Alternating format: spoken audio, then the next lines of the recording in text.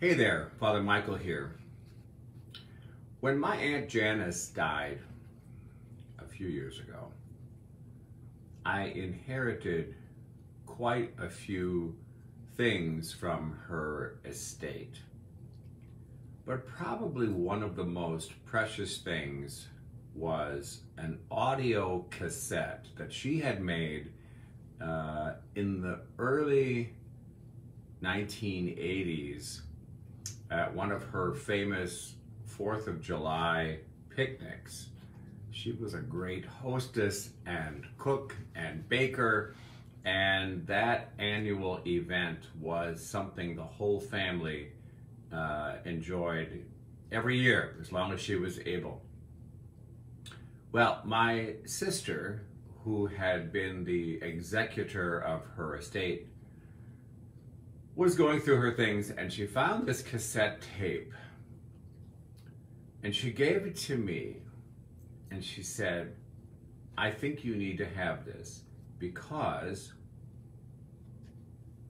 there's a recording there of Chris and Phil, my two deceased sons."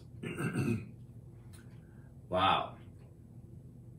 Wow. I was like trembling as I took the cassette from her, like I was holding, the Holy Grail. To be able to hear my sons' voices again was just overwhelming. I couldn't find, it took me a while to find the right time and enough courage and the right listening device to be able to listen to it. I didn't want to just listen to it in any state of mind less than, being fully present in the moment.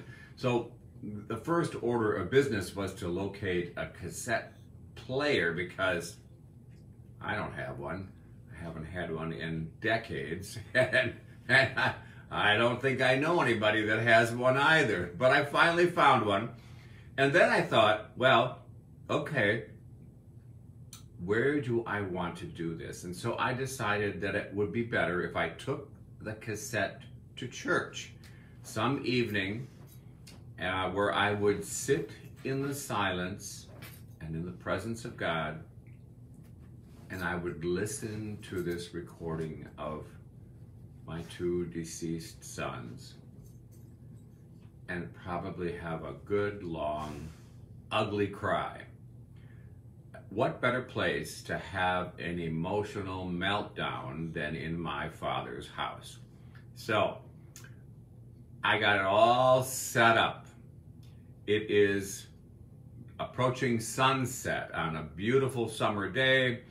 The sun is beaming through those exquisite stained glass windows on the west side of the church, casting bright patterns of light all around me. I've lit the candles on the altar. I've tested the cassette player to see if it's working. I got the tape inserted and I'm ready to go. And I also have a jumbo box of Kleenex sitting right next to me. And I make the sign of the cross, and I'm already starting to cry when I hit play.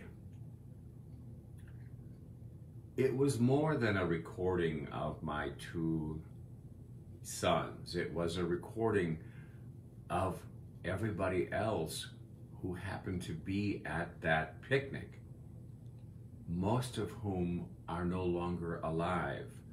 My grandparents were there.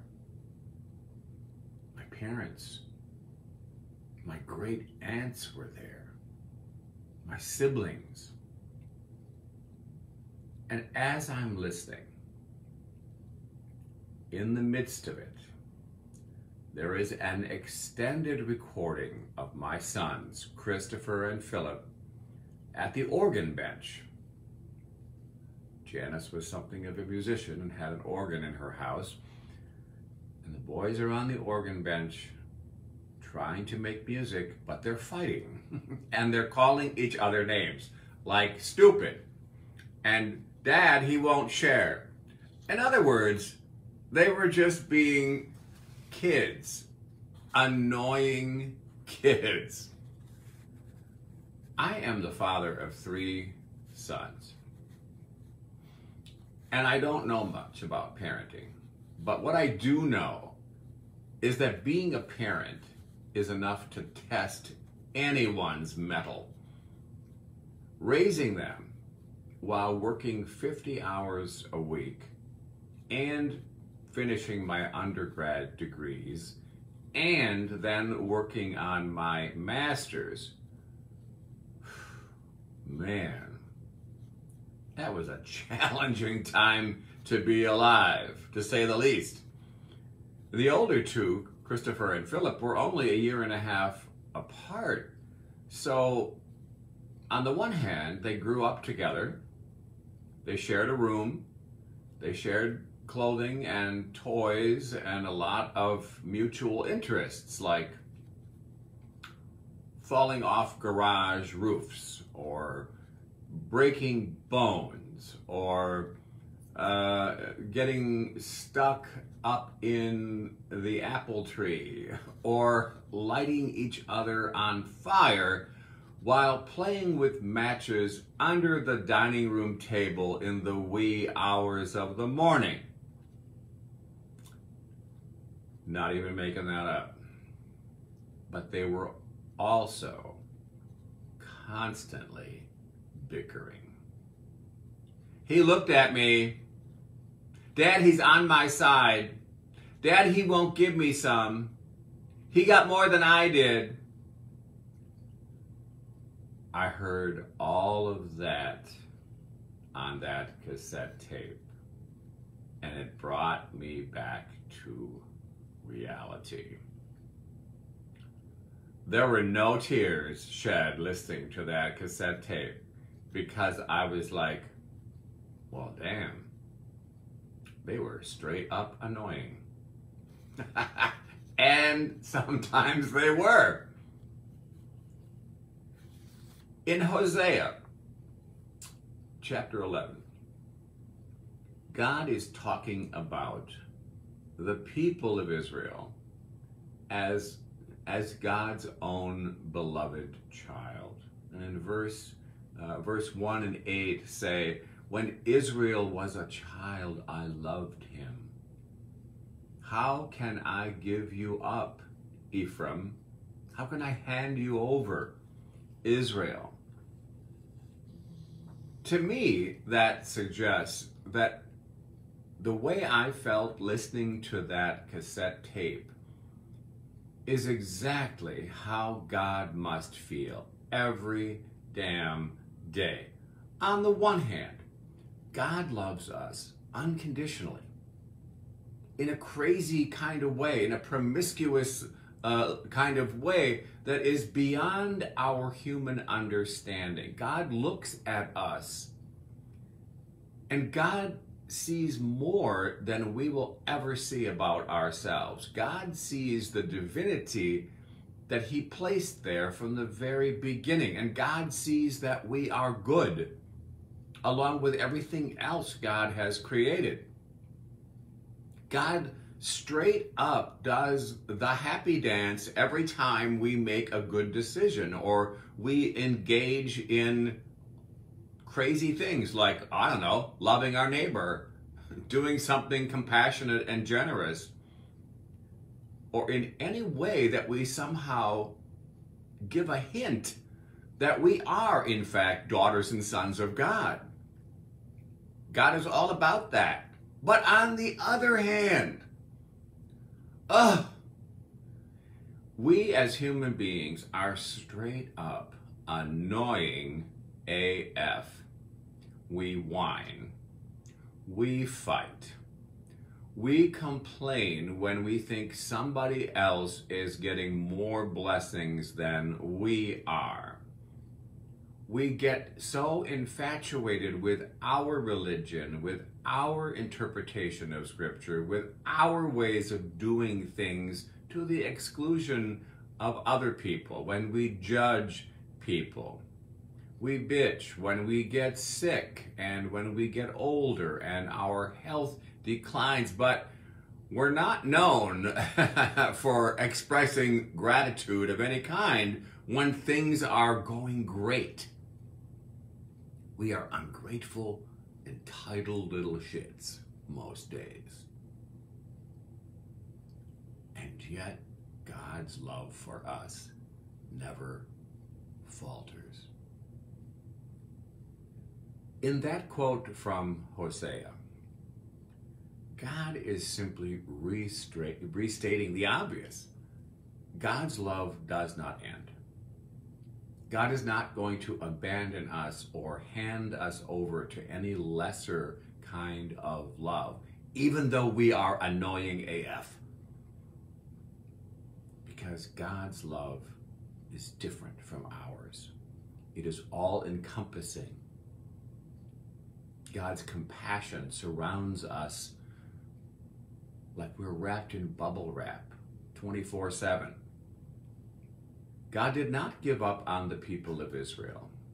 If you know your Hebrew scriptures, God does not give up on any one of us either. So we need to stop judging and dismissing other people. We need to stop withholding love from other people. And I think all of that starts by loving ourselves with a lot more compassion that we are accustomed to giving ourselves. Love your neighbor as yourself, Jesus says. Well, if we don't love ourselves, the proof is in the pudding. And that, I believe, is the core problem in this world today. We don't truly love ourselves. Pray with me.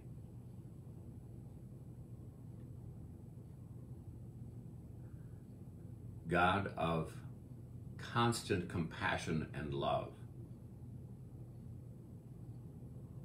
we open our hearts to your presence in this moment, offering up a simple word of thanks. We acknowledge that we have been ungrateful and entitled. Help us to be better today. Help us to focus on that core of divinity, that flickering flame of light within each one of us.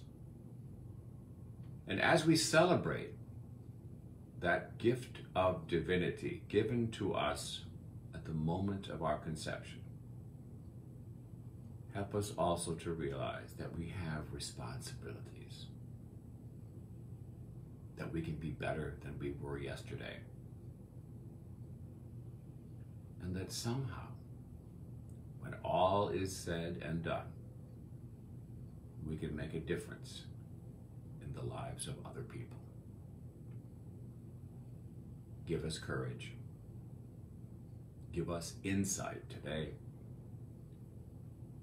And help us to be just a little less ridiculous today. We ask all this in the name of our brother and teacher, Jesus the Christ, the one who is, who was, and who is to come again. Amen. God bless you.